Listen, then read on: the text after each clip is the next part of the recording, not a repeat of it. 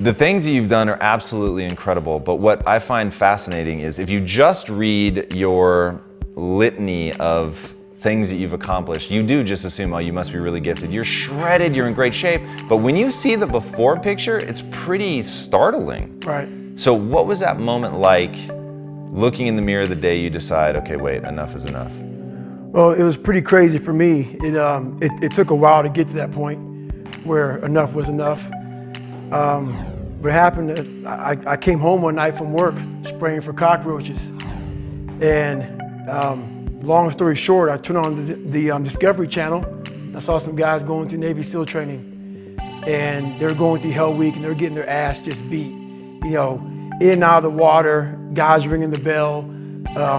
They were suffering. And I was weighing like 297 pounds. And I had to make a change in my life.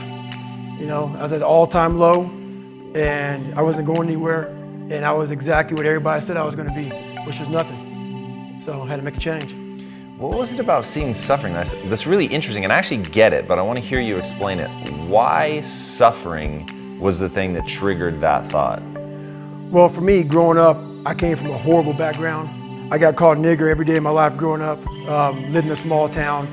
The Klan headquarters at that time was about 20 minutes from where I lived. One of the high ups in the KKK, son, sat behind me in 2 classes, so he called me nigger all the time. Got my first car, they spray painted nigger, we're gonna kill you on it. So I was just an insecure, scared kid. And the only way I could find myself was through putting myself through the worst thing possible. How'd you have the insight though? Like, that's so counterintuitive. Like, most people, that's precisely what they're trying to get away from. Right. So what was it in you at that moment? You're overweight, you've been bullied essentially your entire life up to that point. What makes you go, all right, motherfucker, like that's what I've got to do? Well, no one was helping me out. So my dad made my mom kind of irregular. So she worked 3 jobs, went to college full time, so she was never around. One time this person drew a picture of me and said, we're gonna kill you nigger on my Spanish notebook. And I took it to my principal. And my principal said, they spelled nigger Niger. That was the best advice he can give me. So long story short, what I realized was no one was here to help me. And the feeling I had every morning, I started shaving my head when I was 16 years old. And the feeling I had every morning, I looked in the mirror, was horrible.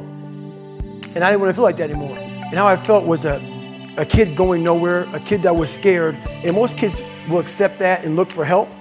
But the best thing that happened to me, no one helped me. No one felt sorry for me. No one looked at me and said, like this day and age, they'll take you in and they'll tell everybody, stop picking on this person. Back then, they didn't care. The KKK marched in our 4th of July parades.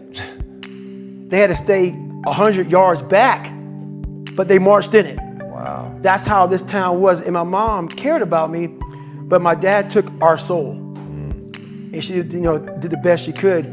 I had to figure out I wasn't going to be a punk kid all my life. So the only way I could turn around was to suffer.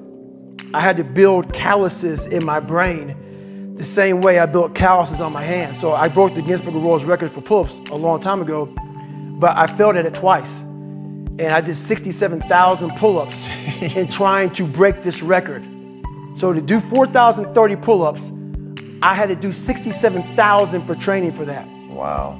And so what I realized is for me to become the man I wanted to become, I saw myself as the weakest person God ever created. But I never blamed God for anything he did to me. So I wanted to change that to be the hardest man ever created. Am I that? I don't know, but you had to have a goal. And my goal when I was sitting there, not going to school, being bullied, having no self-esteem, my goal was the only person that's gonna turn this person around is me. The only way I can turn it around is put myself through the worst things possible a human being can ever endure. And that'd be the only way that I can build this brain to handle anything that comes in front of it, callousing my mind through pain and suffering.